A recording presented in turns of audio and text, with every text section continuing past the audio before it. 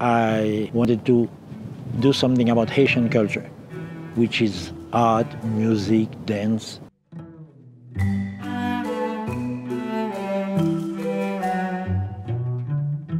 Ralph just emailed me. He's like, "Hi, I'm Ralph. We're gonna work together."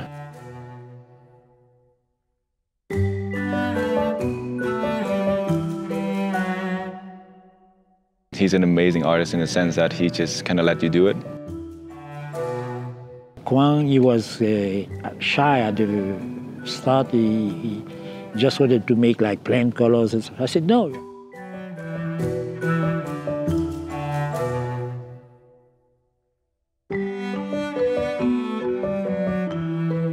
He kind of becomes like a mentor to me. Yeah, it's like a friend and a mentor.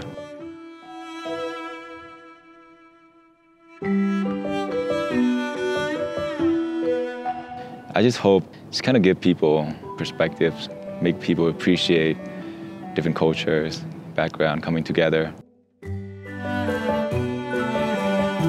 I hope that my art does give that positive aspect of Haiti, and if that can change something, even one or two people who would change 2 or 3 people on the long run, that would be something that was useful more than decorative.